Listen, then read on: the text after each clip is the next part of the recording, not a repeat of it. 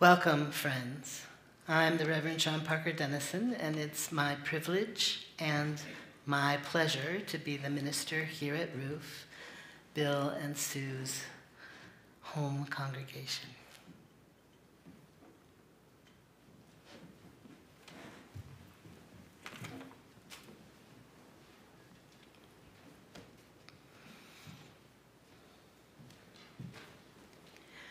We've come together this afternoon to celebrate the life and legacy of Sue Montfort. Sue's life touched so many others. As mother, wife, Peace Corps volunteer, grandmother, friend, educator, and much more. We're here to remember and honor the many contributions Sue made and the gift she was to her loved ones and to the world. This is a service of celebration and memory. We come together feeling the sadness of Sue's absence, but also comforted by the beauty of her life and the knowledge that she will live on in us. This service is a time to grieve our loss, but also to remember and celebrate Sue and the many ways she made our lives and all the communities she touched better. Sue was a member of this congregation with her beloved Bill, and she lived our Unitarian Universalist principles with joy and generosity. And so we will begin by lighting our chalice, the symbol of Unitarian Universalism, with words adapted from Reverend Mira Mikowish. Bill and Sue's daughter-in-law, Stacy, as she comes forward to light the chalice, I invite you to take a moment to honor Sue and the gifts she gave to this congregation and to your life and to the world. We light this chalice, which transforms oil into pure light and warmth, to remind us of our own living, transforming the stuff of this world into love and action in our daily lives. As we remember Sue, may today bring forth transformation in us and in our world, from grief, healing, from memory, wholeness, and from celebration, enduring love. The purpose of a memorial service like this one is to gather the various threads of a life and weave them together into a tapestry or a quilt of memory. We tell stories and remember, knowing that remembering is a powerful act. For those who are remembered live on. As we hear and share about Sue, we'll carry her commitment, her love, her work with us into our own lives and stories. And I hope we carry with us her bright smile and generous spirit as well. In this way, Sue will live on in us and continue to make a difference in our lives and in the world. As we begin, please rise in body, voice, or spirit and sing together one of Sue's favorite songs, number 123 in the gray hymnal, Spirit of Life.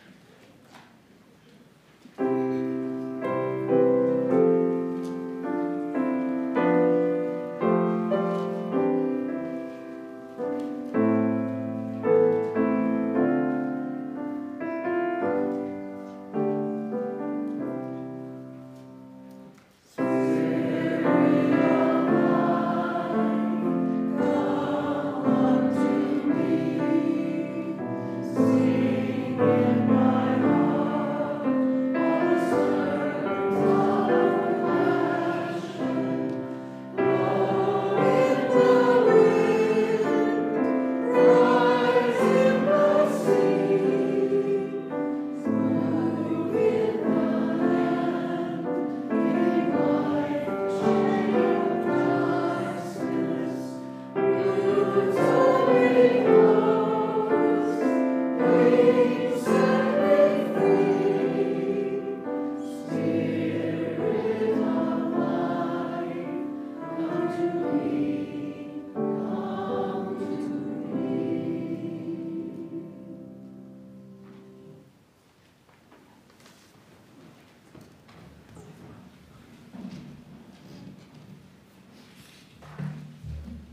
Thank you all for coming. It means so much. I would like to begin this part of today's celebration with a brief summary of the life events of Susan Louise Tengis Montfort.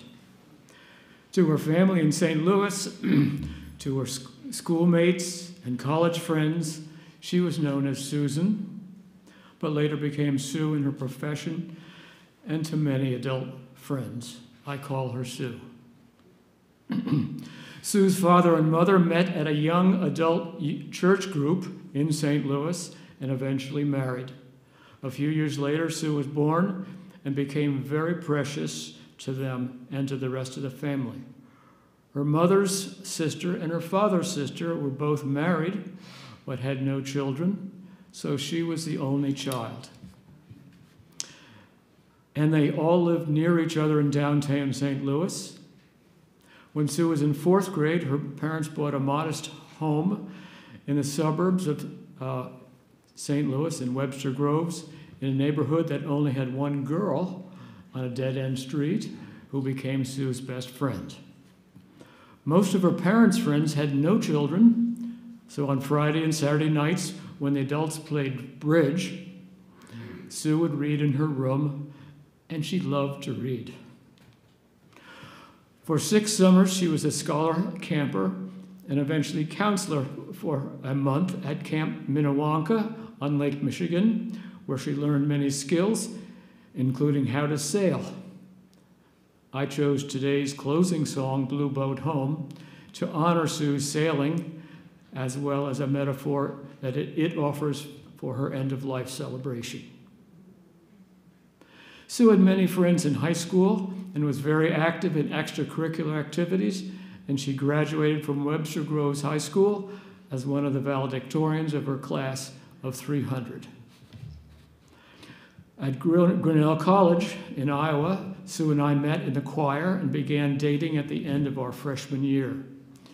She was active in many activities, and in her senior year, she was asked to be the president of one of the women's halls, and she continued to be an outstanding student, graduating with Phi Beta Kappa honors. She was accepted for graduate study at both Harvard and Wesleyan, but due to their financial restraints at home, she went to Wesleyan because it offered her a greater scholarship. Her father had a modest job as a draftsman, and her mother became increasingly handicapped by rheumatoid arthritis, which began shortly after Sue was born and grew progressively worse. I began my teaching career in a town about an hour and a half from Wesleyan and visited Sue on weekends. After earning an MAT from Wesleyan, she taught English at Tappan Zee High School in New York, and we were married during the Christmas break. You'll see some photos later. We were both inspired by John F. Kennedy's speech and joined the Peace Corps in 1965, training at Teachers College at Columbia University, and then we were assigned to teach in Kenya. When the plane arrived in Nairobi with all of us volunteers, Sue and I were pulled aside and processed separately so that the Ministry of Education did not know that 2 experienced teachers, well, with 2 years of experience, but experienced teachers would be, quote, wasted on the waifs and street urchins of Nairobi. We were placed in a startup school for orphans, Starehe Boys Center. Sue taught English and history, started a school library, and began a literacy program for young mothers in a neighborhood center. We insisted on living at the school, which was in the slums of Nairobi, so that we could help wherever needed at our school, and we ran various activities, etc. She began the student publication at the school. We shared a 2-family house with an African family with 4 young kids. One had whooping cough. and we were only a wall apart. Our house had electricity, but no toilet or running water. It was like camping for 3 years.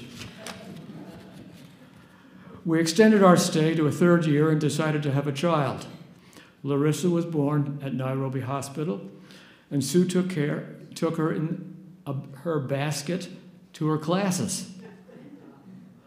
The students and the African neighbors were very impressed with this white baby and very interested. Some African children thought the white skin would rub off.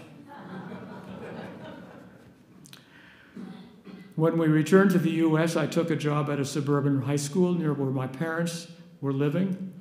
We had a second child, Timothy, and Sue stayed home with our kids while I was at school teaching. Since Sue had seen the impact of too many children on mothers in Kenya, average mother had 13 children at that time in Kenya. She volunteered with Planned Parenthood at Baby Keep Well clinics in New Jersey and took preschool-age Timothy with her. When our children became more comfortable with their schools, Sue accepted a part-time job with Planned Parenthood, working at a center and gradually doing sex education classes in phys ed classes in schools. She eventually worked with other Planned Parenthood staff in preparing, testing, and revising materials for teachers to use. Her attention to detail and written expression was valued, and her expertise was appreciated. Some of the books she contributed to are on display here in the gallery. When our children were off to college, Sue devoted more time to her work with Planned Parenthood. She established the Women to Women Peer Education Program, in which local women from underserved populations were given family planning training and then reached out to their neighbors. You will see a photo of that later on the screen. Sue was also active with gardening and quilting. She was a member of the Long Valley Garden Club and entered competitions with her flower arrangements. The flowers here certainly highlight that. She created dry flower arrangements to decorate wedding announcements for special friends. With several friends, she started a quilting group which would make squares and assemble a quilt for each member. The theme Sue chose was African animals. We moved to Ashland before her squares were assembled, so I asked Patty Dugan of this fellowship to sew the squares together. Patty did a wonderful job that you'll see here. On the back is a map of Africa. Sue made a quilt to celebrate my mother's 80th birthday and then her mother's 80th birthday. My mother's here, her birthday, her mother's there. She also organized big family gatherings for each of those events. She was a principal force in organizing special family holiday events, Thanksgiving, Christmas, Easter, birthdays, our son's wedding, and my retirement. To her, family was very, very special. We moved to Ashland, Oregon in late 2014, and soon thereafter, she began to show signs of dementia and needed increased supervision, which I did with help at first, and then with helpful, wonderful caregivers, and I'm glad some of them are here today, until I needed to place her in a memory care facility where she continued to decline and eventually passed. Sue has left a wonderful and rich history of artistic, educational, and personal contributions to our lives and many others. We can all be very proud of her and thank her for enriching our lives. I have been fortunate to have had her as my wife, partner, and dear companion for nearly 60 years.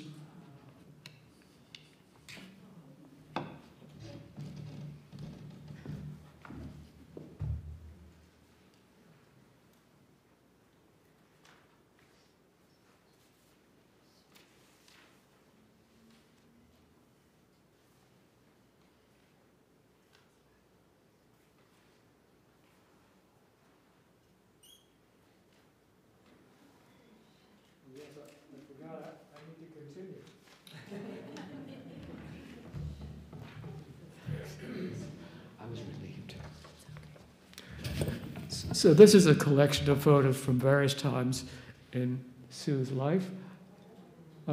Yes, she began as a baby. Okay. And she had proud parents who liked to curl her hair. And she missed a tooth at first, at age 4, and received piano lesson from her aunt. The inevitable portraits, this is in 10th grade. And we, as you know, got married, and here we are, and all decked out in the Congregational Church of Webster Groves. And of course, tossing the bouquet to friends and relatives, including my sister and some of her high school and graduate school friends, and 2 remote cousins, and this one will speak a little later today. And of course, my brother is at the food table, along with my roommate for 2 years at 6'8" and an immense appetite.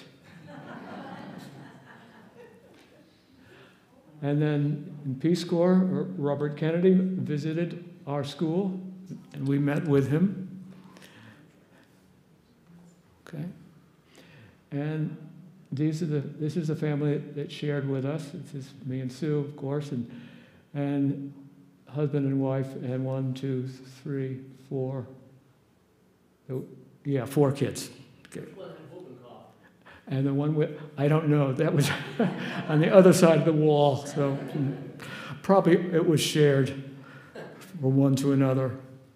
And then little newborn Larissa with one of the nurses at Nairobi Hospital. And yes, Larissa needed to be changed, and Sue and I took turns. At Larissa's 4th birthday, with baby Tim, who was not very happy. I think he wanted to touch the cake. And enjoying snow cones made from red dye number 5. That may explain why we're all short. And then with friends on the top of the World Trade Center, when it was still standing, Phil and his wife from Malawi, Elsie, and their 2 daughters, Becky and Susan, and Larissa. And raising golden retriever puppies, in part for fun, but also to sell and be added to Larissa's college fund. At Heart Lake, which is my grandfather's and grandmother's summer home, there we are in teenage years. Not all of us, but okay. And then an example of a Christmas celebration. It wasn't just for the dog, but Sue and my mother and Larissa, me, and then my sister-in-law Emily and Josh, who is here today. Sorry, Alex, you were missing from that picture. You're probably asleep. And then at the gathering of the family at Stacy and Tim's wedding. Hiking near Mount Rainier. The graduation with the teacher and Sue and the students, all dressed up for the special event. And Sue dressed up for some sort of special presentation. Sue with her mother, who had not only rheumatoid arthritis, but eye problems and eventually a glass eye, and loved to read right into her death, which was very, very nice. I don't have a close-up of her father, but he was equally fine and a great, great caregiver. So she had a group of 6 high school friends that would go on vacations together for a week each year. And here is Sue with some of the friends at that particular event. And then with her love of flowers, preparing bouquets, etc., for Tim and Stacy's wedding. A Christmas celebration with our granddaughter Isla, and a final Christmas pose picture in 2002.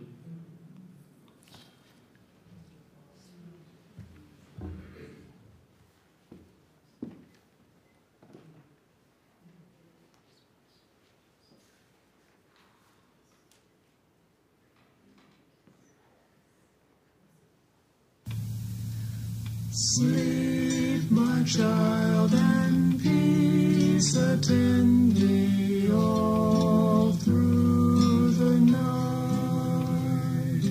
Guardian angels God will send thee all through the night. Soft the drowsy hours are creeping, hill and dale in slumber steeping. I, my loving vigil keeping all through the night.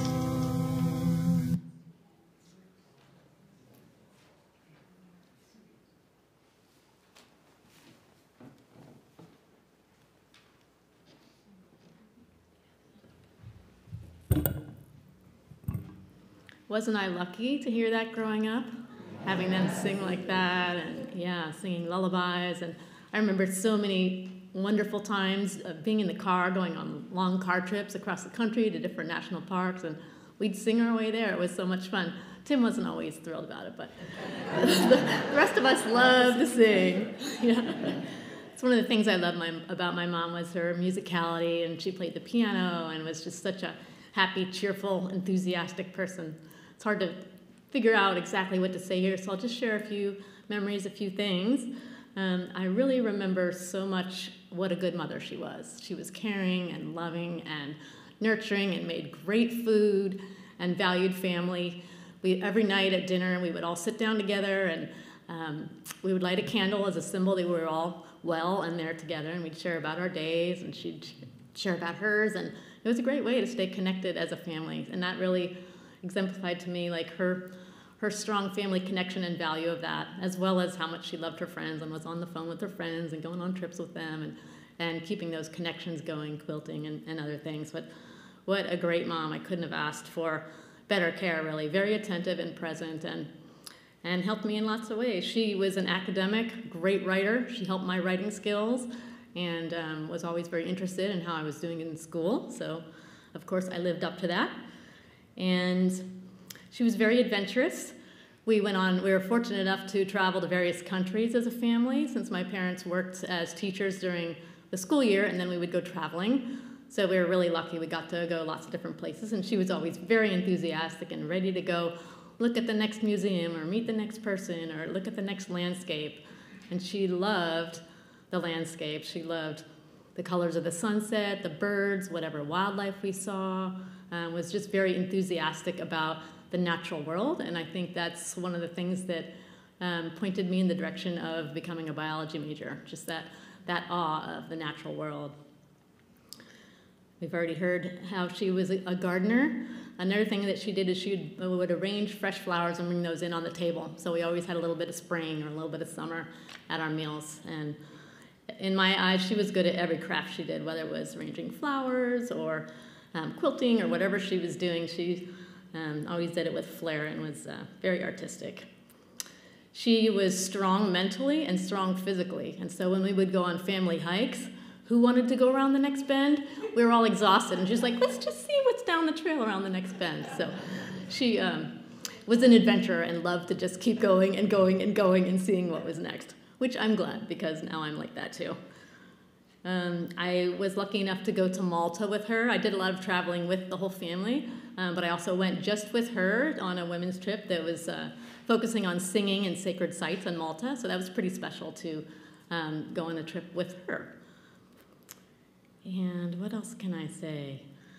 I think that pretty much covers it. She really had an eye for beauty. She modeled for me, too, how to be a strong career woman while also balancing how to be in family. So she was, like I said, did wonderful things around the house. She was very in tune with Dad, and they made decisions together, and so they modeled a healthy partnership and healthy decision-making.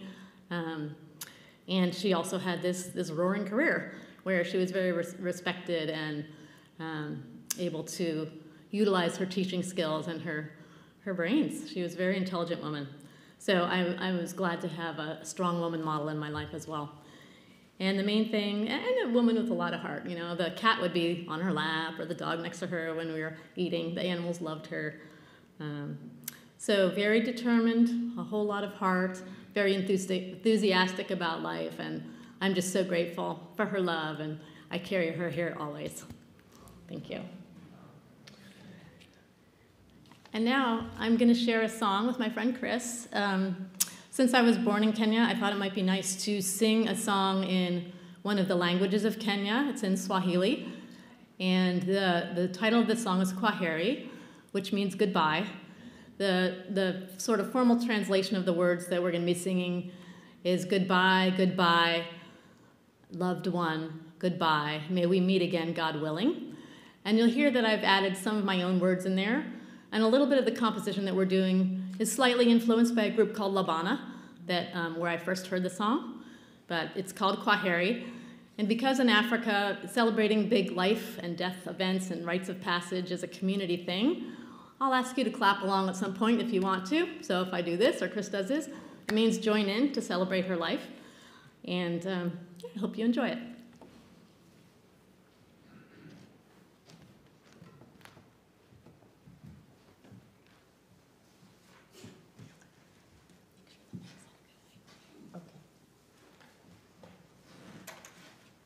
The joys of playing in a skirt.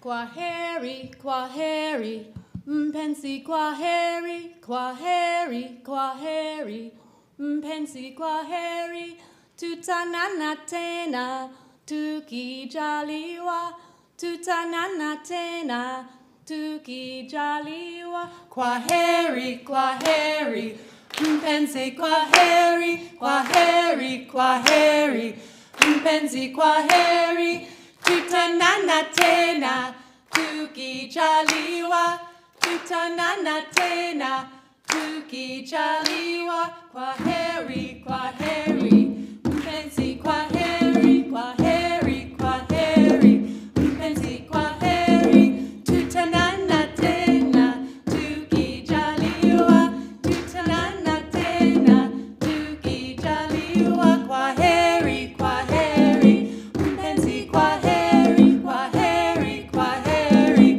mpenzi kwaheri, tutanana tena, tukijaliwa, tutanana tena, tukijaliwa. Kwaheri, kwaheri, mpenzi kwaheri, kwaheri, kwaheri, mpenzi kwaheri, tutanana tena, tukijaliwa, tutanana tena, tukijaliwa. Kwaheri, kwaheri, mpenzi kwaheri, kwaheri, kwaheri, mpenzi kwaheri, tutanana tena, tukijaliwa, tutanana tena, tukijaliwa. Susan Louise, Tendress Montfort, oh how I love you, oh how I miss you. Susan Louise, Tendress Montfort, oh how we love you, oh how we miss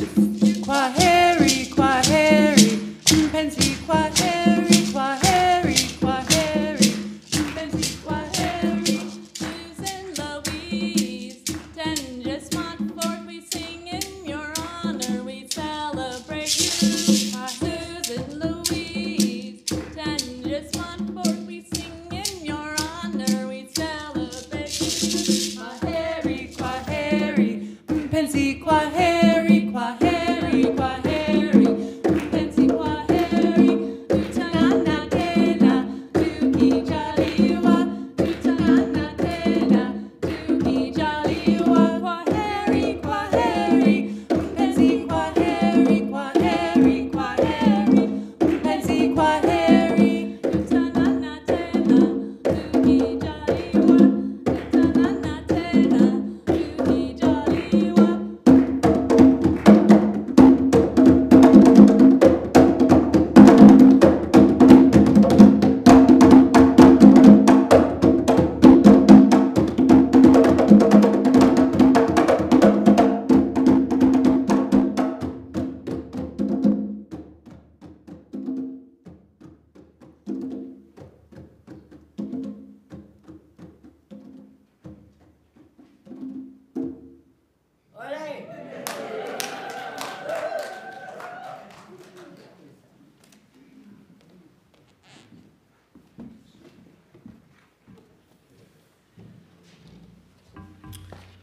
Hi everybody, I'm Tim. I'm Bill Jr. maybe, look a little like him, but I gotta realize I had a couple challenges today. One of them is I came to a talent show with no talent, but I could try to keep you interested anyway.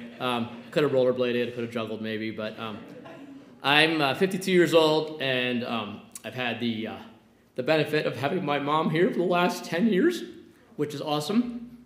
So around the last end of last year, we had a sort of a small family gathering at House in Ashland, and we all shared adjectives about my mom. So I realized as I was writing those how easy it was to write about her, because she's got so many amazing things. But anyway, I thought today I would share a few of those. Some of you know my mom really well, and some not so much. But it's always sort of hard to go in the middle of a program or later because everything's been said. But that being said, one of the things I really admired about my mom is she was so kind and loving. To me, as my wife, as a grandmother to my daughter, loving the greater family and her lifelong friends, friends of ours, her parents and relatives, my childhood friends, college friends, excuse me. But everybody really liked being around her because she had such great energy.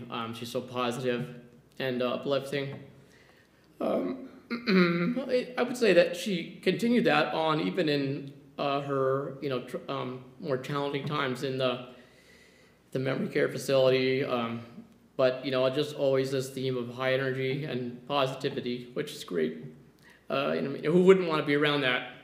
I can think of some exceptions, of course.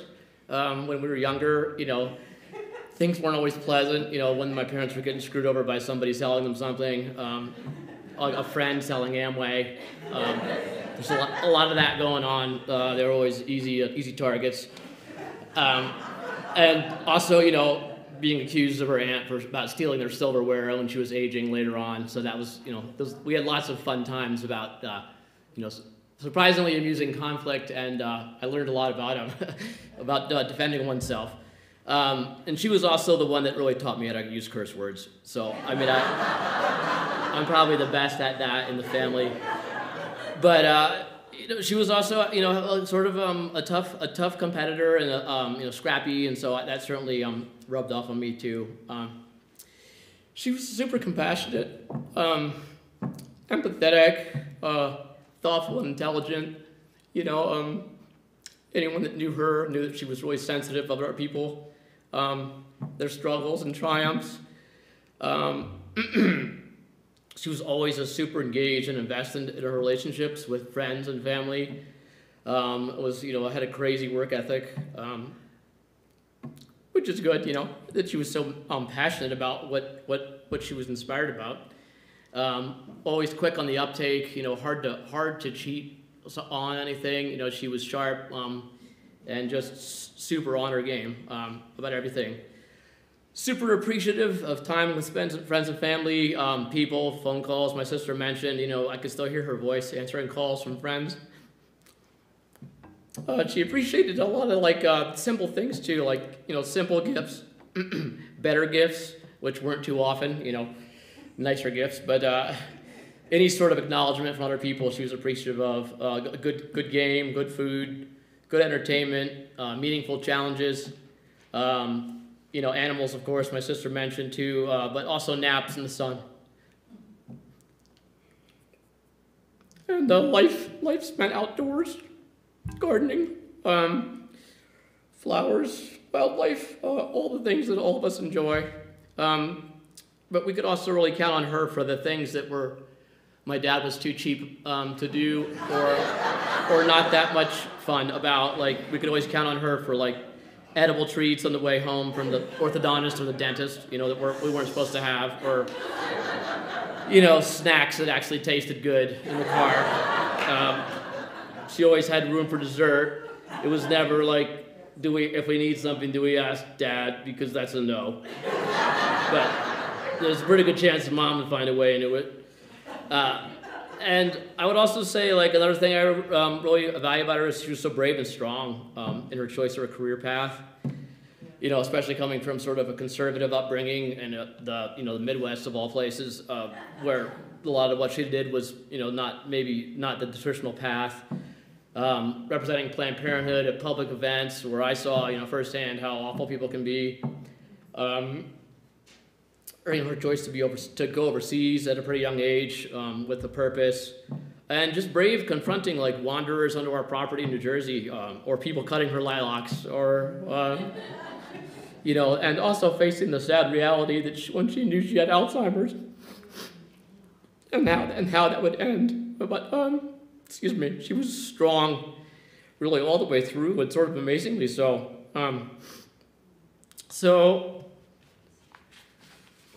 You know, basically just in closing, I won't belabor it too much, but I definitely feel lucky to have had her as a mom, and super thankful for, you know, what a great parent she was to me in childhood and adulthood, and just what a great role model she was for me as a parent and a person. I mean, there's so much to respect about her, and I'm thankful that, you know, to have all these deep, you know, long-lasting, fond memories of life with her. And she was just a huge contributor to the quality and substance and joy of all of our lives. So, I mean, she'll be sorely missed, and she already is. Thanks.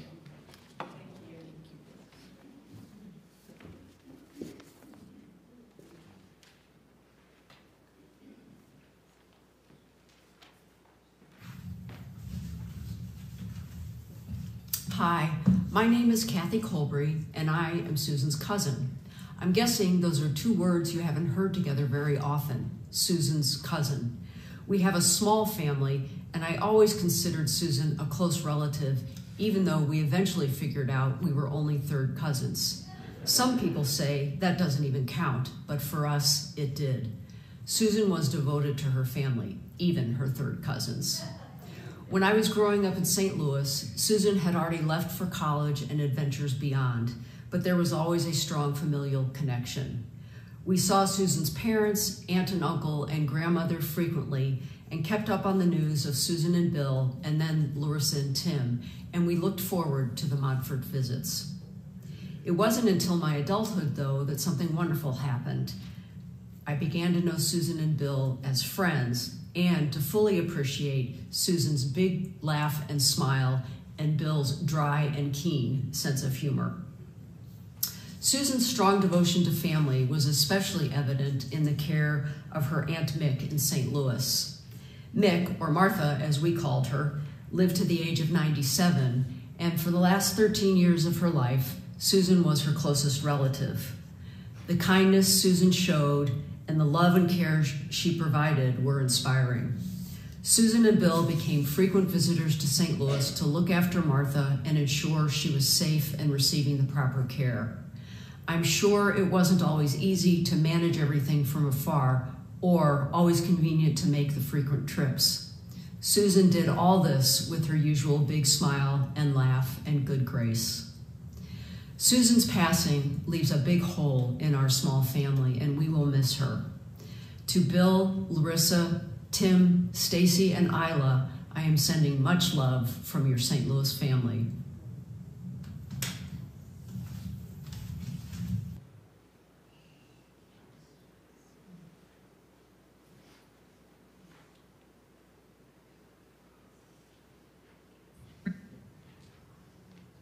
Good afternoon from Shelburne, Vermont.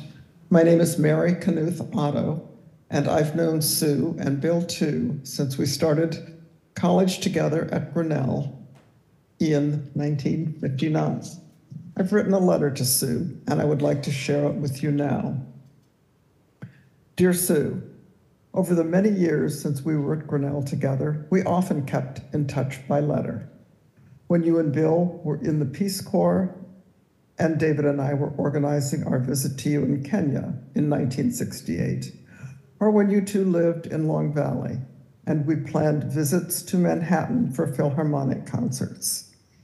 Later, when you and Bill moved to Ashland, we often communicated by email. It feels natural to write to you, even though I'm unsure of your current address and clueless about what stamp is required. Somehow, though, I know you were here with us through memory, through our long and deep connection that lasts and lasts. Remember our shared dorm at Grinnell in the fall of 1959? My room was the top of the second floor stairs, and you and Mary Haydock lived down the hall. Remember the phone kiosk and the big sheet of paper hanging next to it with its pencil dangling on a string from a thumbtack? Very soon, all of us on the hall were writing phone messages on that sheet for you that said, BC, WCB. Boy called, will call back. Of course, it was Bill. You and he identified each other quickly, and your 50-some years of marriage make it obvious that you had good luck in finding each other as life partners. Our Grinnell days remain memorable, working together in student government, becoming fellow Women's Hall presidents, you graduating Phi Beta Kappa, both of us leaving Grinnell dedicated to doing what we could in a world filled with opportunities to serve, to find meaning, and a lot of fun, too. Then there was our visit to you and Bill in Kenya that happened while you were pregnant with Larissa, when we four traveled by Land Rover, bumping across sand hills in search of ostrich, camping and cooking in the wild with our tent doors aimed at the back of the Rover in case lions should descend at night, and enjoying the magic of wildebeest migrations across the Serengeti and giraffe in Masai Mara. You will continue to be a nurturing mother and inspirational woman to Larissa and Tim. Your children and Isla too will carry with them your wisdom, your devotion, your dedication to the needs of others, and your love. Having both been English majors at Grinnell, we often talked about books. You introduced me to the African writers you knew from your years in the Peace Corps. The last book we talked about was Toni Morrison's Beloved, when we visited you and Bill in Ashland. David and I have walked with you both as you were stifled by dementia. Bill took such good care of you. Larissa, Tim, and Isla held you close in every way they could. Their steadfast warmth and love echo yours to them and to all of us. Thank you, dear Sue, for these gifts. We are blessed to have been part of your life.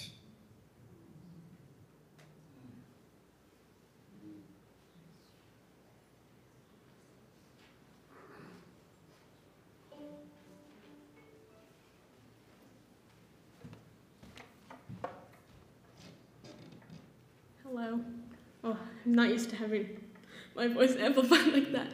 I'm Isla, and I'm only 17, so I didn't know Sue, or as I called her, Grammy, for a lot of her life, but she's a wonderful person, and what I do know about her, I hope that I can be like her, or at least a little bit. I'm not quite as academic as she was, from what I hear, but I know that she's a very musical person. I still remember her singing, her and Grandpa singing to me when I was a youngin' when they would come to visit. And it's hard to choose a song because, you know, she had so much music throughout her life. But I'm going to be playing a song called Vivian Williams' Waltz. It's a waltz by the title, so yeah.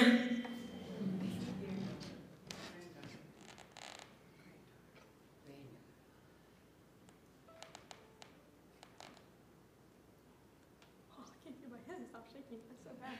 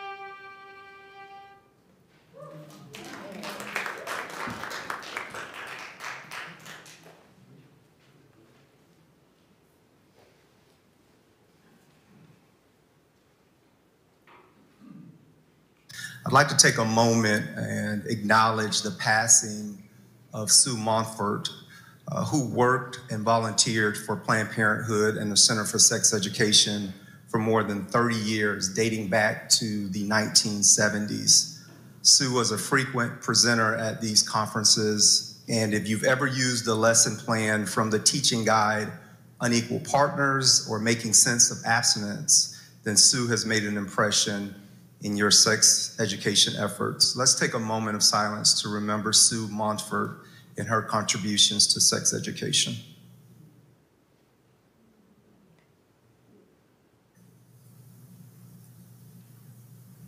Thank you.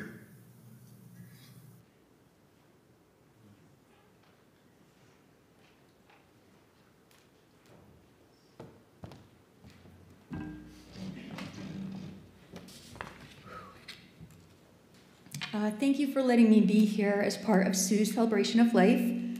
I can recall being at those conferences because I worked with Sue in the last part of her years at Planned Parenthood. And it's really an honor to be here and to hear everyone talking because a lot of what you're saying really echoes with me too. I know Sue as a mentor and a friend. I'm not sure she would have called herself a mentor. I feel like that would have been too distinguished for her to have said. I imagine she would have seen us as learning and growing from each other, but the truth for me is that's who she is to me. Before I met her, after I started working along with her, and even now, and I hope that remains. Before I met Sue, she was already impacting me as a sexual health educator, even though I was at a different Planned Parenthood and didn't even know her. Her books, such as Unequal Partners, Teaching About Power and Consent in Adult, Teen, and Other Relationships, and Teaching Safer Sex, co-authored with Peggy Brick, right over there on that table, they helped me as a new sexual health educator. Their lessons were easy to understand and follow, an initial roadmap for providing sexual health education. The content and activities helped me provide age-appropriate, medically accurate sessions. Eventually, my confidence grew enough to adapt lessons, sometimes combining different activities from those books, and also leading me to create my own lessons to meet the needs of learners. I inadvertently learned about lesson writing from Sue because of the continuity of how her lessons were written with objectives and descriptions of the lessons and the steps for the lesson activities and processing questions. She was so great at processing questions. It wasn't just about the activity, it was what you learned through the experience. In 2003, I was fortunate to meet Sue directly as a new education team member with what was called the Center for Family Life Education, now known as the Center for Sex Education at Planned Parenthood of Greater Northern New Jersey. I was so excited and nervous to meet her. She introduced herself. I can hear her voice in my head, "Hello, I'm Sue," and proceeded to be warm and welcoming, expressing happiness to meet me and work along with her as a new team member. I would come to learn that her warmth, welcoming, and kind appreciation for others was Sue to her core. By the time I worked with Sue, she had already accumulated a lifetime of experiences as an educator and trainer with Planned Parenthood beginning in 1974. She was patient, kind, and grounded. As I spent time with her, I learned that she was super resilient, surviving multiple affiliate mergers and working in the field of sexuality and sexual health before the mandate permitting sex education in New Jersey even existed. She had a long history of providing programming with people across the lifespan in varying settings, such as health centers, a state prison, schools, and substance abuse treatment centers, just to name a few. After she retired in 2013, I was still learning about her and about her experiences designing and implementing a peer education program for women that was a source of pride for her. One of the pictures that Bill provided up in the PowerPoint. Sue was part-time with Planned Parenthood when I met her. Part-time. Despite being part-time, she was still doing community-based education with youth and adults, traveling around the nation, providing training to professionals to be also equipped to provide sexuality education, and writing publications with Bill Tavener, like Making Sense of Abstinence. I can remember them fondly working on that publication in the affiliate at the time, and Teaching Safer Sex Volumes 1 and 2. Sue was meticulous in preparing for trainings and writings. The first time I read one of her training outlines, I was amazed at how much detail and intentionality went into preparation. Alongside her outline were notes and additional process questions focused on the impact of the activity, the impact. Reflecting back, I realized Sue was first in mentoring me about the importance of thinking through the purpose of an education activity and becoming aware of how that impact would be on our learners, especially through observation and process questions in training and education, well before I learned it more formally in professional development training and classes. Days when Sue was in the office were my true favorite.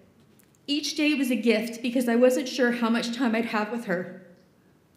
Sue had already lived that lifetime as a sexuality educator, trainer, and author before me. I am fortunate I was with her in the last part of it before she retired. Seeing Sue and spending time with her are among my fondest memories at Planned Parenthood. I was blessed to be in the presence of her kindness, compassion, and wisdom. I am grateful at the opportunity to get to know her, to learn from her, and learn alongside of her. She was always willing to share her honest feedback and packaged it in the best ways. She led with so much intentionality and labored over language, which I really appreciated. Sue was a beautiful soul with a huge heart. I relished being able to talk about sexuality, family, and quilting with her. I was also a quilter, and we used to talk about quilting a lot. Her smile and her winks, she used to have like a special wink she would do, and her Dove chocolate. She would bring in special Dove chocolates into the office, and we would look forward to be one of the educators that would get it. And her spiced pecans, which we were talking about this weekend as well, were awesome. She was great at engaging in metacognitive conversations, and they were truly the best. I miss those times, and I am missing them even more now. I want to thank the family. I want to thank you, Bill, and Larissa, and Tim, and Stacy, and Isla for sharing her with us. I am also touched by knowing her and working alongside her directly. And I want to thank you for letting me be here today.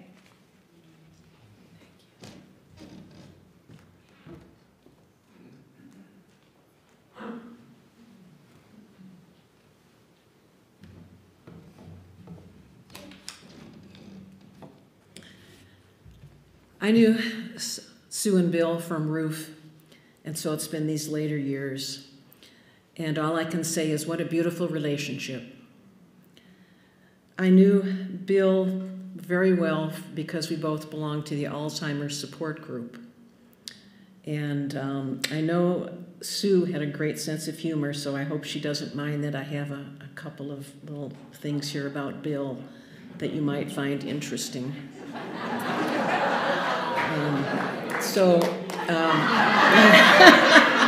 Too late, Bill. He should have known better than to ask me to come up here. But in the support group, which is just a wonderful, wonderful gift to have, Bill was saying how that once Sue had to go into the memory care center, it was very difficult to keep track of clothing, you know, and that he went in one day and he saw this bra that was a size 42 quadruple D, and that wasn't Sue. And so I said, Bill, he should be able to figure out who that belonged to. And he goes, oh, no. I think it was the woman in the wheelchair. Oh, well.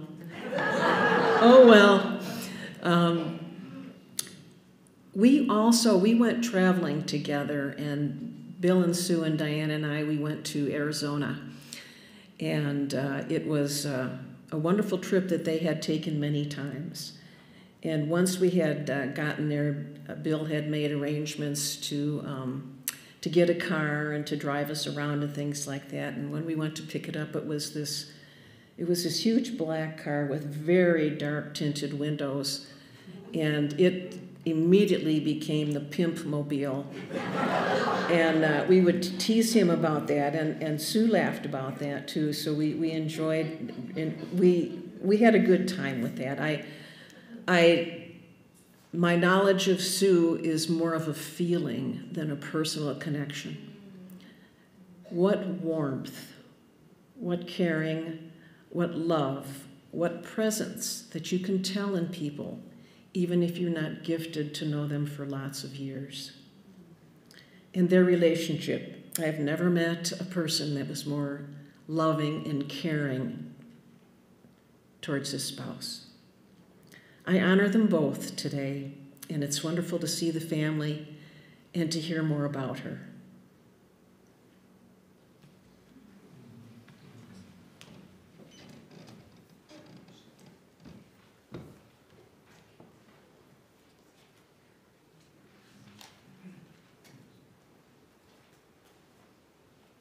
My spirit lives on in the mountain. My spirit reaches toward the sky.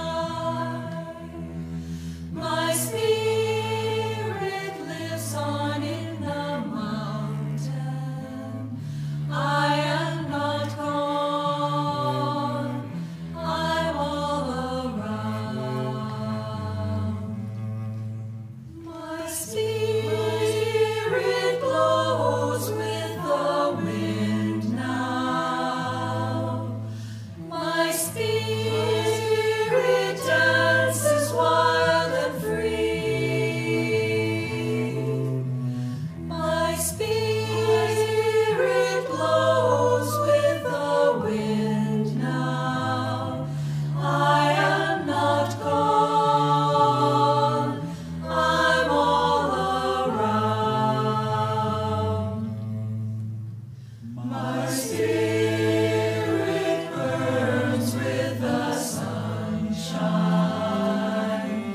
My spirit warms you to the bone. My spirit glows with the sunshine. I am not gone. I'm all around. My spirit flows with the ocean. My spirit surges through your veins. My spirit flows with the ocean. I am not gone. I'm all around.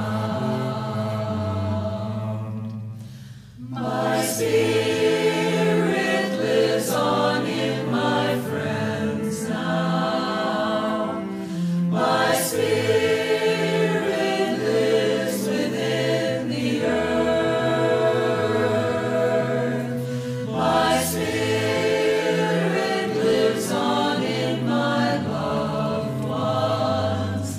I am not gone. I'm all around. I am not gone. I'm all around.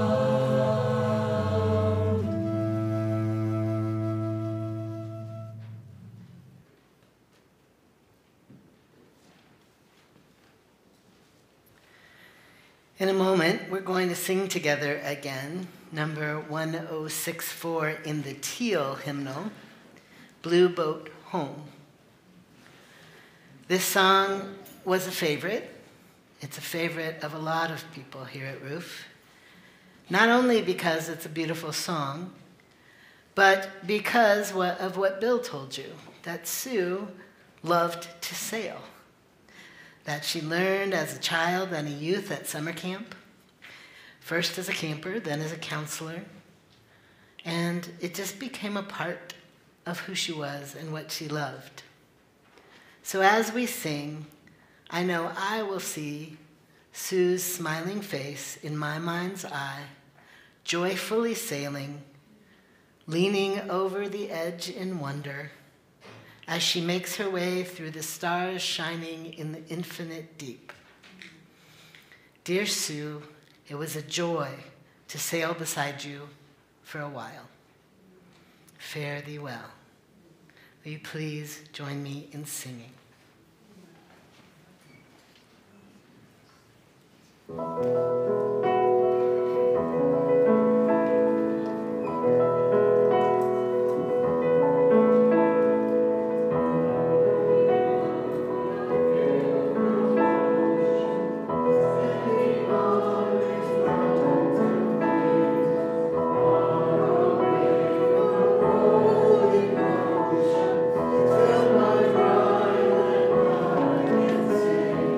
I've been sailing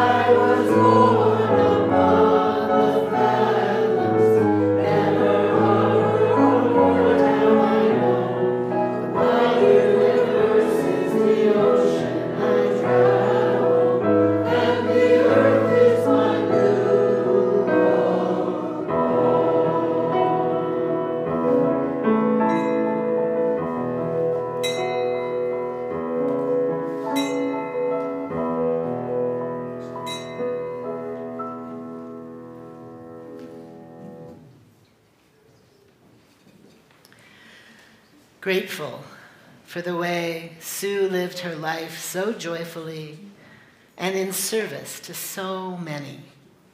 I end this time of gathering with the words of Reverend Dr. Kendall Gibbons. There is, finally, only one thing required of us. That is to take life whole, the sunlight and the shadows together, to live the life that is given us with courage and humor and truth.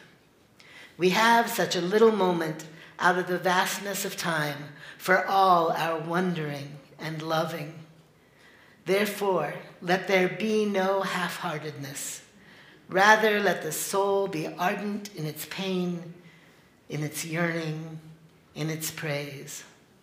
Then shall peace enfold our days, and glory shall not fade from our lives. May it be so. May we live our lives fully, bringing compassion, joy, and dignity to all in Sue's honor. Amen, Ashe, and blessed be.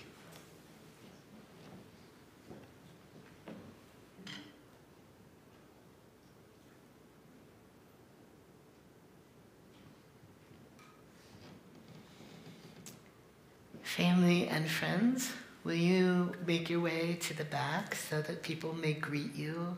We are going to have a reception under the balcony in the back for people to say hello to each other and to continue to share. Thank you so much.